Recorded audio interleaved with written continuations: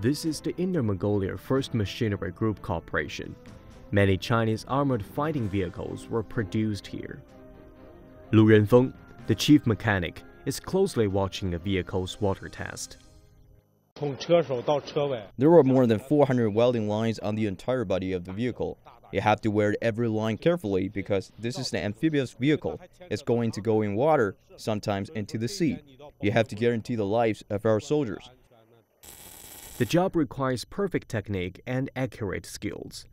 The first day Lu Renfeng came to the workshop, he set himself a goal of becoming an excellent mechanic. He practiced with extra 50 welding rods every day. The extra practice took me almost 2 hours every day. A lot of people were wondering what's wrong with this young man. Why doesn't he go home after work? After 3 years of practice, his refined skills made him one of the most famous mechanics. Then, a huge blow. He lost his left hand in an accident. After surgery, he could not even hold up a cup of water with his left hand, let alone weld with it. But Lu Renfeng didn't give up. I asked my wife to bring all the books about welding to the hospital. So during my year in hospital, I improved my theory level a lot, although without real practice. People doubted he could still do the job with only one hand. But Lu Renfeng persisted and proved them wrong.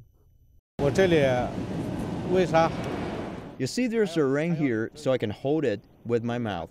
I can hold it for maximum half an hour at one time. And this glove is very thick with heat insulation material inside, so I can hold the hot part with it.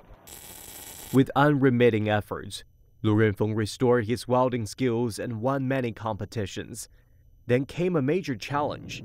The new type of tanks and armored fighting vehicles required the use of new special material, a special kind of hard steel, but it was almost impossible to complete the welding work on this material.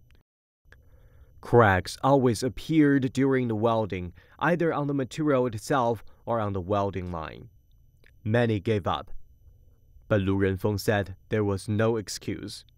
He conducted 133 experiments over several years until he finally succeeded. The welding can even survive a gunshot. Lu Renfeng also trained many students. Even some of his students' have made great achievements. He also helped design procedures so that robots can use his technique.